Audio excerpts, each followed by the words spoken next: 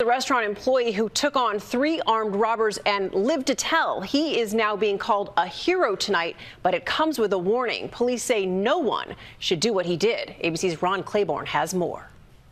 The dramatic confrontation captured on security video. 3 gunmen vaulting over a Pizza Hut counter in Philadelphia, one shoving an employee. But instead of giving the robbers what they want, the worker fights back. The mindset of, I got to do what I got to do. The camera's capturing the chilling image of 2 of the suspects checking their weapons. But the worker comes at them again, this time grabbing a metal stand and toppling it onto them. They take off empty-handed, followed seconds later by the 3rd gunman. It is pretty amazing to watch this one guy take on 3 people that are armed with sort of like no issues.